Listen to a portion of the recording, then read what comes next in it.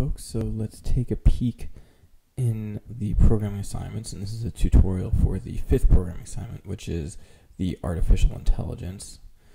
And it says open up project 5. So let me go over here, and I do need to upgrade and continue, and it's just going to do some small maintenance things. So I'm going to open up level 1, and while I'm at it, I know that I'm going to have to look at both the hero and also the enemy, so I'm going to open up both of those as well. So let me try testing the game just to see where we're at. Alright, and it looks like I can move up, down, left, right, and it doesn't look like the enemy moves. It also doesn't look like there's much happening with the enemy. Okay, so that's where we're at. Let's look at the next step. Run the game. You'll see our hero can move in an enemy that does nothing. Open up the actor called enemy, make it so that he will kill the player upon contact. So we're going to probably need to use a collision event there, and then run the game. So let me open up the enemy, and all of this is going to happen in the events. Alright,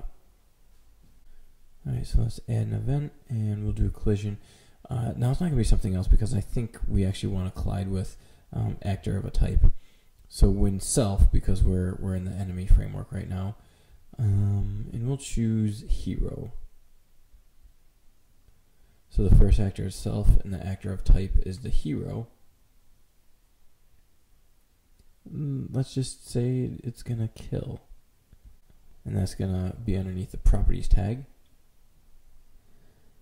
So we're gonna kill.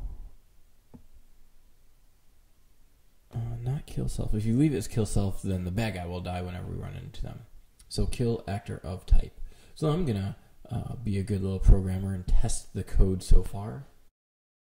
Alright, so if all goes well according to plan, as soon as we touch this person, this bad guy should die. Alright, so we've gotten the first task done. The first task was to add an enemy and make the collision event so that the hero dies. So now comes the hard part, follow leader. Make it so the enemy will constantly follow the hero.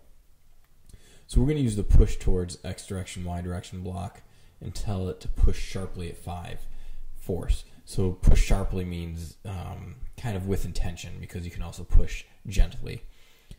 What information you need to calculate this? You'll need to know the hero's position and the enemy's position. So right there, before we even do anything, we're going to need to create a mechanism to capture the hero's position, because there isn't anything right now. We've got nothing right here. So I'm going to figure out how to report where the hero is all the time. Alright, so let's figure this out. Let's see. We're going to need probably a game attribute. And right now, we don't have anything for where the player X is and where the player is. So we're going to create them. So I'm going to create a new game attribute, and I'm just going to call it player X position. And it's okay if it starts at 0. And then also create the new game attribute player Y position. So now we can actually, we have a place to store where the player is and their X coordinate and their Y coordinate, but we do need a mechanism to report that. So we're going to have to add an event. Let's do that when updating. And when we're updating, let's set, and again, the update happens all the time. It constantly is happening, so we always want to be changing the X position and the Y position. So we're going to change it to be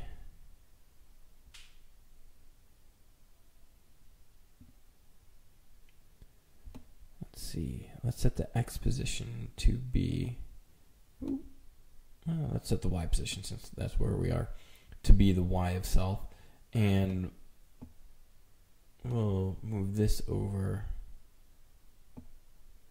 so this X position will be X of self. So all this is doing, and again, when updating constantly happens, then the player X position, which is the value, the X value of where the hero is, will be updated, and the Y value will be updated. And we use self because we're talking about the hero.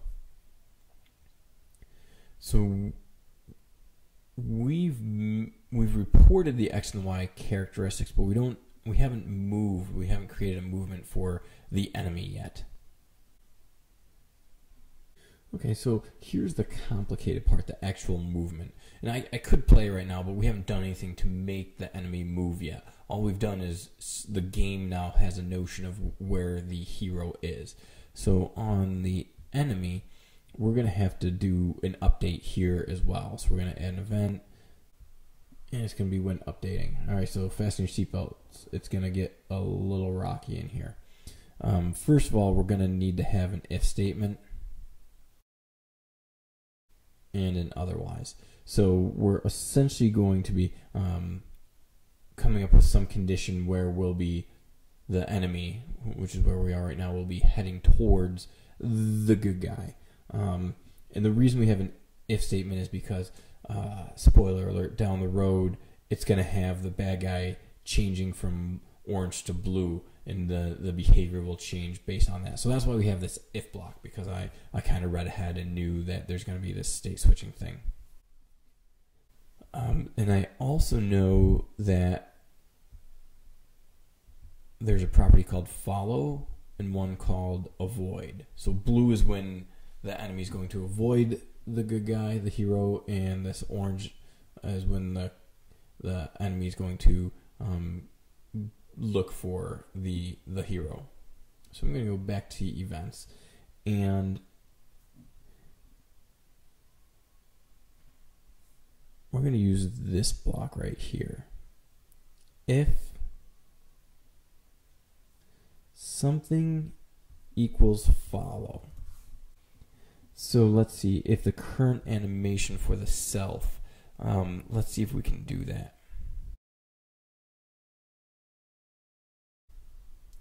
Okay, and that's going to be under the draw menu. So if the current animation, just drop that in there, for self is follow. And again, the follow would be this orange. So this is when we're in attack mode, if you will. If the current animation for the enemy, which is self, is follow, then we want to move towards the good guy. We want to move towards the good guy. So to do this, we're going to use, and if you recall, it said something about using this push towards X dir, Y dir. So that's probably under motion. Oh yeah. Now the reason we have a few of these, and you don't need to know this, but this is because we can do it in degrees or in relative position. So this is going to get a little sloppy. I'm going to leave it outside of the if block right now just so we have some real estate. But we don't want to push gently. We want to push sharply. And we also know that we want to do it at a force of 5. And again, all that information was from the hint right there. But here's where it gets tricky. So we don't want to point towards an X direction and a Y direction necessarily, because that's going to be changing. So if you have the enemy just kind of sitting in a corner down here, actually let's say this garbage can is the enemy. If you have the enemy sitting here and the good guy is moving, maybe kind of along this pathway right here, then the enemy shouldn't be moving towards just one point. It should always be moving towards the direction of wherever instantaneously the good guy is. So to do that, you need to subtract. So we're going to subtract wherever player X is. I'm sorry, wherever the X position of player is. So this is the X direction of player 1. And we're going to subtract the actual current position of where the bad guy is right now.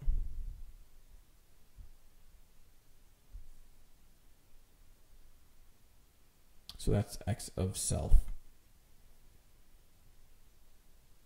In the Y direction, we're going to do the same thing. So we're subtracting the X position of the good guy from the X position of the bad guy. And that's going to be the direction we turn towards. We're going to do the same thing for the Y. So I'm just going to move this over a little bit. Oh, I guess I can't do that. So the Y direction, and again, we're just going to have to go over here and we're going to be subtracting those two. It's going to be a little bit different because we're using now the game attribute for player Y.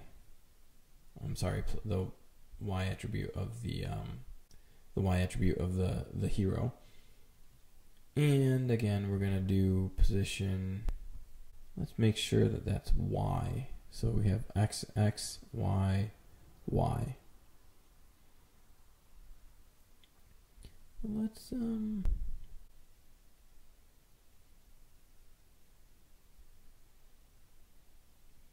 so let me test that right now.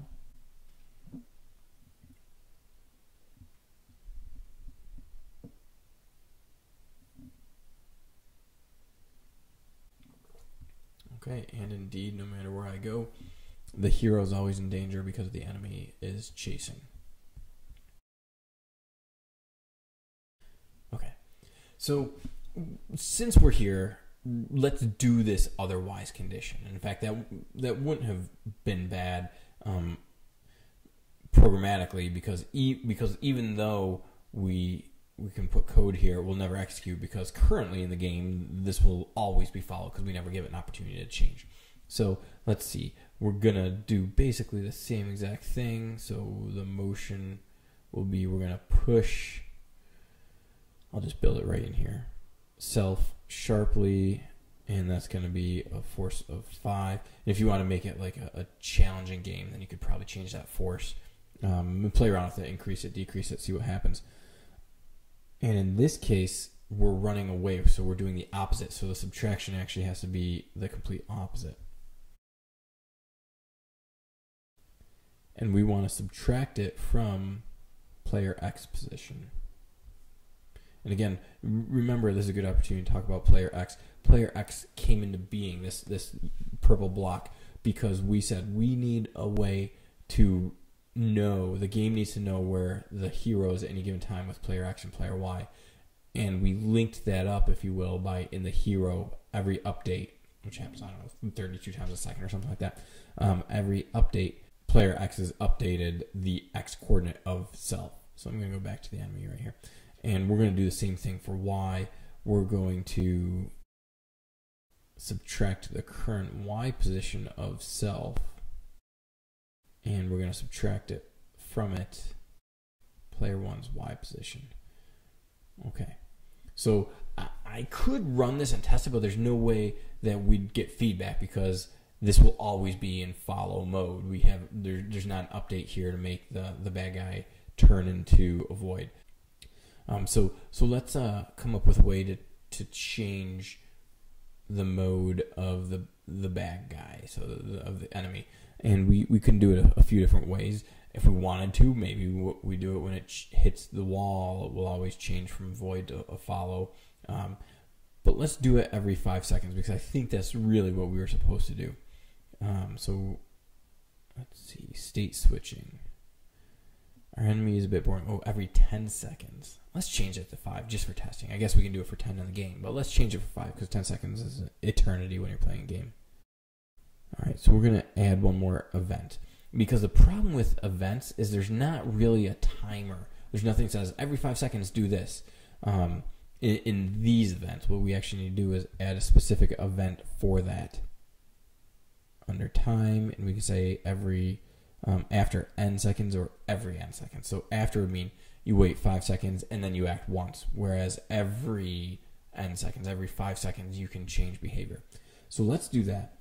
Let's have this change. So let's see, do every 5 seconds, and this is a pretty famous computer programming trick right here. You're just gonna kind of change the position.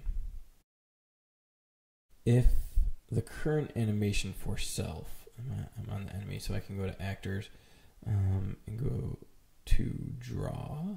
If the current animation for self equals follow, then we want to switch the animation to avoid. That should probably go up there. So we want to switch the animation to avoid. Otherwise, So there's really two cases here. If we're in follow, after 5 seconds, we want to switch to avoid.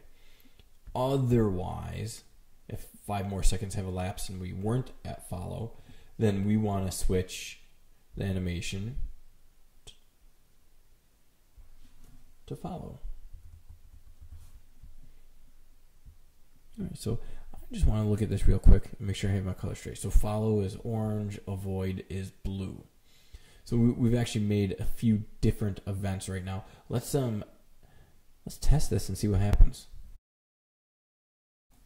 1 Mississippi, 2 Mississippi, 3 Mississippi, 4 Mississippi. Okay, I was off a little bit. Now I was running away. 3 Mississippi, 5 Mississippi. All right, now he's orange. He's charging at me. Now we haven't done anything. Oh man, we haven't done anything that says when it's running away, then it can be killed by me. We haven't done anything like that, and this assignment actually doesn't have us doing anything like that. So the state switching that's all we needed to do. So that's the entire tutorial. That's how you. Let me just recap this. So under hero, we just updated. We created these attributes, the X position and the Y position, and we constantly are updating the X and the Y position. We're reporting it to the main game, and then the enemy we actually did 3 times, 3 different actions. One action, one event was, hey, if we hit a hero, then kill that hero. The second one was we updated.